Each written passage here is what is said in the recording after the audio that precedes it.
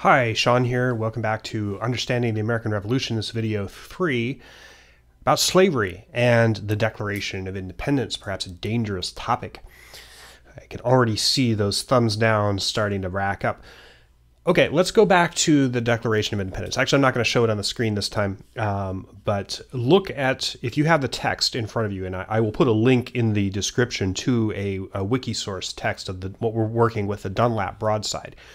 You'll notice what's conspicuously missing from the Declaration is a serious discussion of the issue of slavery.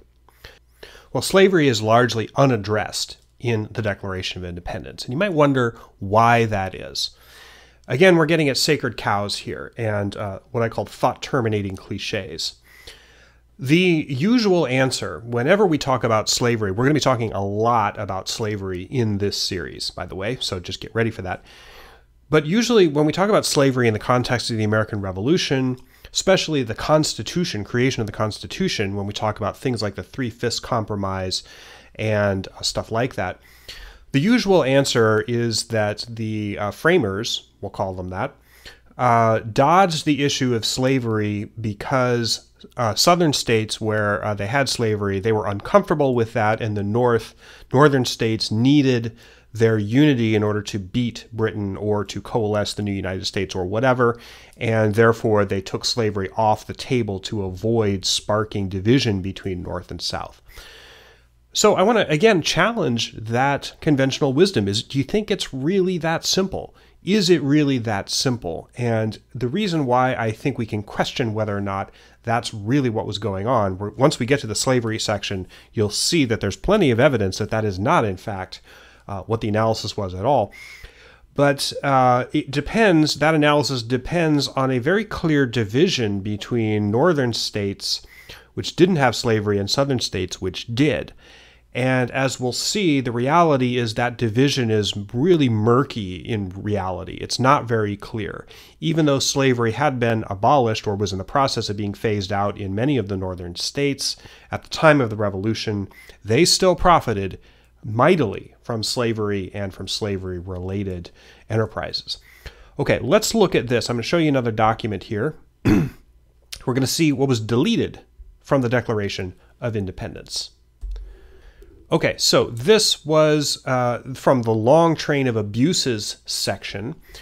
You remember that section, which is very important. Let me zoom in on this one here. But this is a description of all the terrible things that King George has done. And this is what Jefferson originally wrote.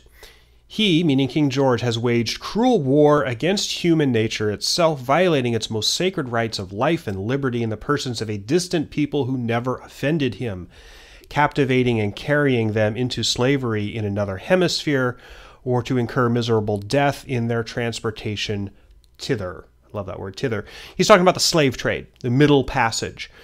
Very harrowing and going on for many hundreds of years, a process of uprooting Africans from their homes, shipping them across the sea to slavery in ships.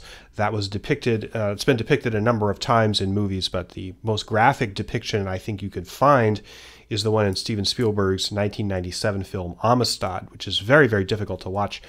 But this is the slave trade, which was a big, big issue. Determined to keep open a market where men bought and sold, he has prostituted his negative for suppressing every legislative attempt to prohibit or restrain this execrable commerce.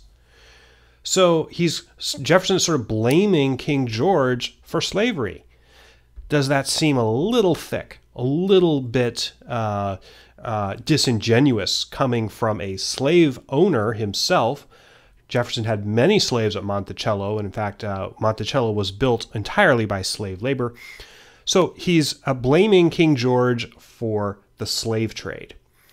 Does it surprise you? Well, maybe it shouldn't at this point surprise you that a slave owner wrote this. Now, keep in mind, that passage that I just showed you was largely about the actual slave trade itself. Now, the slave trade, meaning the importation of slaves to the United States from abroad, had already been banned by the Continental Congress in 1774. We'll talk about that. Incidentally, it was revived after the Revolution. Remember that my idea of perhaps the settlement of the Revolution, meaning the Constitution, was perhaps a betrayal of the promises of the American Revolution. That's just a thought. But in 1776, the slave trade had been banned by the Continental Congress.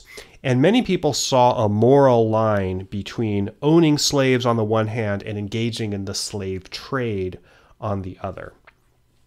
So here's what Jefferson said. Now, there was a great debate within the Continental Congress about this passage, and eventually it did end up on the cutting room floor.